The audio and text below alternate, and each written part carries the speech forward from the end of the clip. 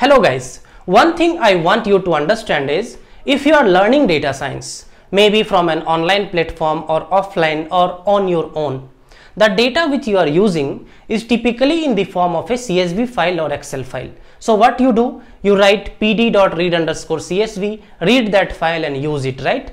But tomorrow when you work in a real-time data science project, the data might be sitting in different databases. For example, it can be a SQL DB, it can be an Oracle database, it can be a big data system. So as a data scientist, you and me should know how to fetch the data from all these different databases. So in this video, I will take Python as a programming language, MySQL DB as a database, and show you how you can connect to MySQL DB, fetch the data you need, write the result back to MySQL DB, drop the tables, all these things, right? Welcome to Unfold Data Science. My name is Aman and I am a data scientist. Let me walk you through a step-by-step process of connecting MySQL to Python and using the data sitting in MySQL in Python programming language. Let's start. So three things we will see here, guys. First is how to fetch the data from the MySQL table. Second is how to insert our own data. Let's say you are running an ML model and you want to insert the model output in a table. So how do you do that? And third thing is how to drop the existing data in the table. We will see these three things here. The very first thing is how to create the connection. Okay.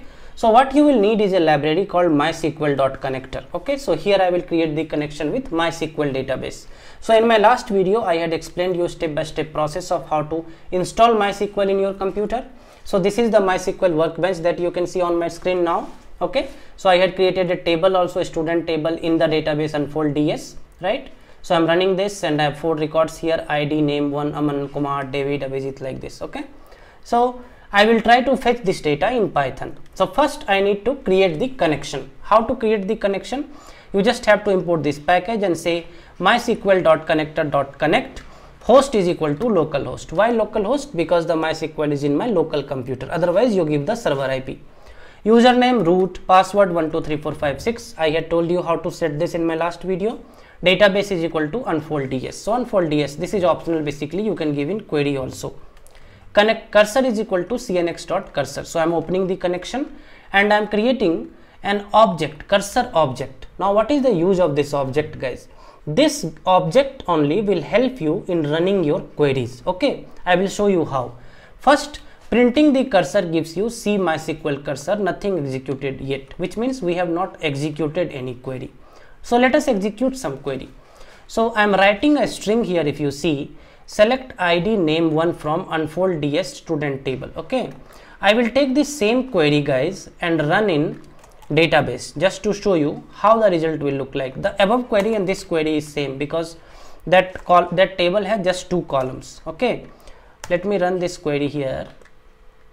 So you will see those 4 records only. Okay, so these 4 records I want to fetch. So I am writing ID name 1 from Unfold DS student table. So above created cursor object, I am saying cursor.execute the query, and then using a for loop. Now this cursor has all the values of that table. Okay, using a for loop, I am just printing the values. Okay, for ID name in cursor, print ID name, very simple. And then you can close the connection, cursor.close, cnx.close, done. So I am able to see all those records that is there in the database in my Python. Now I can create a pandas data frame from it, or I can store it in the way I want and use it. Okay, this is about the fetching data. Now what if I am running a machine learning model, I have the format of my output and I want to create a table in SQL DB or MySQL DB and insert the data from here. So let us create a simple table here. I am reopening the connection, this part you know since we had closed the connection in previous step. Then I am saying cursor is equal to cnx.cursor, same thing which we did in previous step. Now this is important, cursor.execute, what query we want to execute?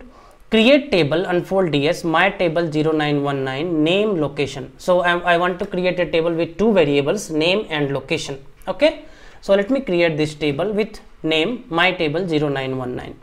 Once this table is created, I have an insert query here if you see. Okay, so insert into Unfold DS my table 0919 name location. What value we want to insert? I want to insert value Aman Bangalore. Okay, cursor.execute insert query value. Okay, so once I run this, Aman Bangalore will be inserted in this my table 0919. Okay, I will show you the values of that table as well. Before that, what if I want to insert multiple records in that table? So I am writing here a multiple insert query. Insert into my table 0919 name location, same format, just that values I am giving in form of a list. Okay, and I am saying here cursor.execute, but here I need to say cursor.execute many. Okay, multiple insert query and then values. Let me run this as well. Now how many records I have inserted there guys? Aman, Adam, Priya, Siddhartha, Vijay. So 5 here and Aman here. So I expect that table to have 6 records. Let us run a select star and see that. So cursor is equal to cnx dot cursor, okay, and then cursor dot execute. Since we have not closed the connection, so this step is optional basically. And then I am saying cursor dot execute select star from that table, right? So let us see that this query is run. Now what will happen here is, if you say cursor dot fetch all, now there are 2 ways you can fetch the data from the cursor object. One way I showed you using this for loop, right? Second way, if you say cursor dot fetch all, that also will fetch all the records from your table. So how many records we expect? 6 records, right? 6 records. Now how to drop the table that we created? Just say cursor dot execute drop table my table 0919. So it will drop the table that has been created in the previous step. How do we verify if the table is dropped?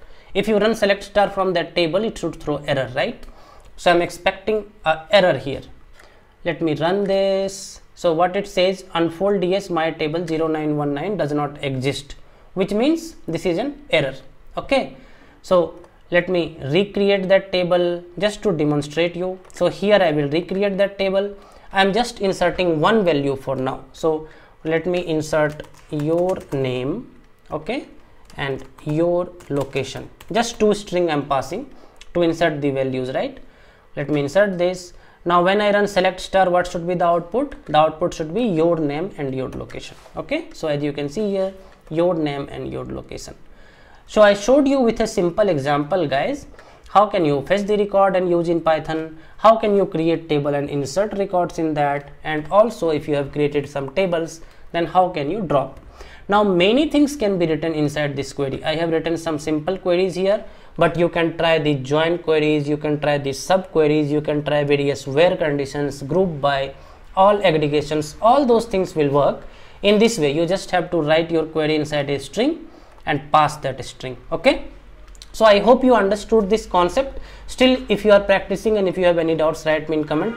I will upload this IPython notebook in, as usual, my Google Drive, and you can download it. Let me know if you have any issues installing MySQL or exercising, practicing the SQL queries and connecting to Python. I'll see you all in the next video with another interesting topic. Till then, stay safe and take care.